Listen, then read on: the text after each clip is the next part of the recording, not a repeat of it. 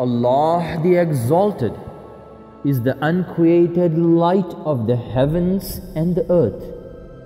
Al-Quran, chapter 24, verse 35. The one who does not beget and is not begotten. Purely out of His love, He created the first light, the one who is the most beloved of Allah, the pure soul of the beloved Muhammad, peace of Allah be upon him. He was made a prophet before the creation of the first man, the father of mankind, Hazrat Adam, peace of Allah be upon him.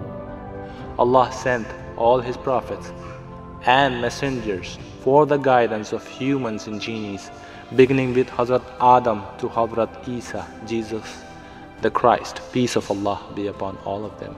All of them carried the light of guidance and called their nations to the worship and obedience of the one true God of unity, not the forged concept of Trinity.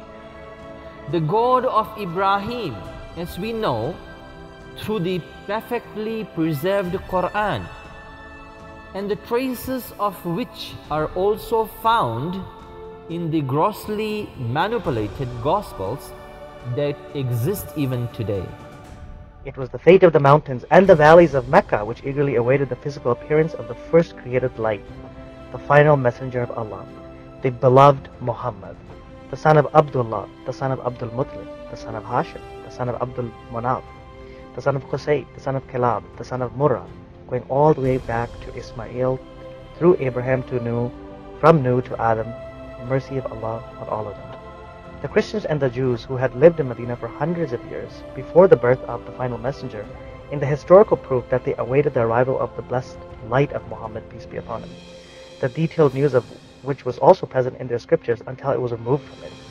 The arrival of the light occurred in the blessed month of Rabi al-Awwal, the Monday of the 12th, approximately 53 years before his famous migration to Medina. The reason why Medina is called Illuminated City is due to the light of Muhammad, peace be upon him. The Quran mentions the arrival of this light in the world in chapter 5, verse 15. Definitely to you, O mankind, from Allah came a light and a clear book. In this verse, the coming of the light is mentioned before the coming of the book, following the sequence of arrival. In chapter 33, verse 45 and 46, Allah declares, O esteemed Prophet, indeed we sent you as a witness, a giver of glad tidings, a warner of divine accountability, a divinely authorized inviter towards Allah, and an illuminated light. This verse contains a secret for the seekers of prophetic light.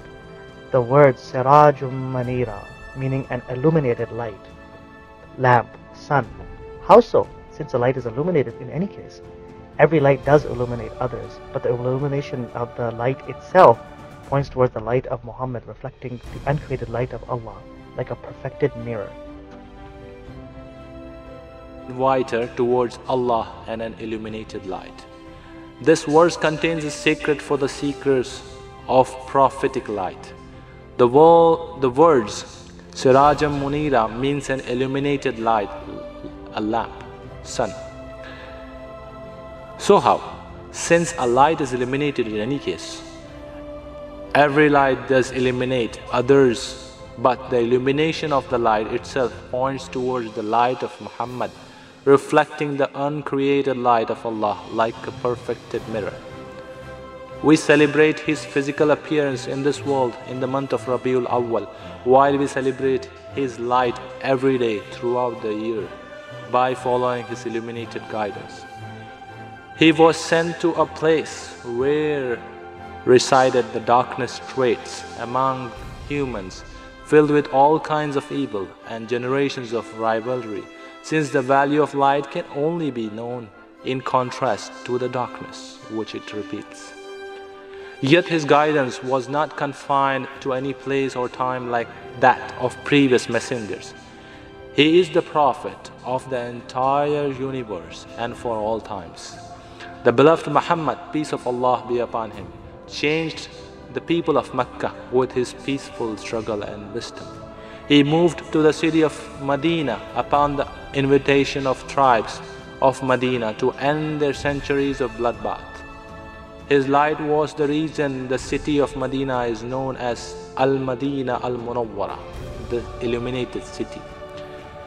He defended citizens of Medina with the principles of justice and mercy. Even for the enemies who sought to destroy him, he was merciful. Thus the Quran declares in chapter 21, verse 107, "And we did not send you, O beloved, except as a mercy for all the worlds."